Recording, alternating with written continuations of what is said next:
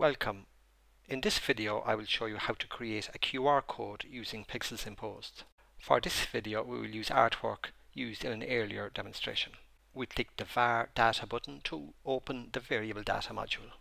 Here we will enter a URL, in fact our own URL, explorepyxis.com. We will append underscore capital Q capital R to the end of that URL and click the add custom field. We will then click and select the single field from the fields drop down list and draw a rectangle. Our QR code will be placed in this space. The size of the text here is irrelevant. To create the QR code, we will then simply click merge sample. And as you can see, the QR code now replaces the URL.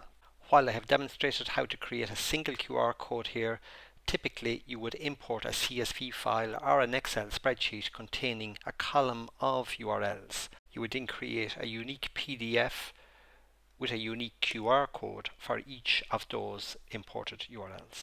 So in this video I have demonstrated the basics of creating a QR code. For more information I invite you to check out a set of related short videos on explorepyxis.com. Thank you.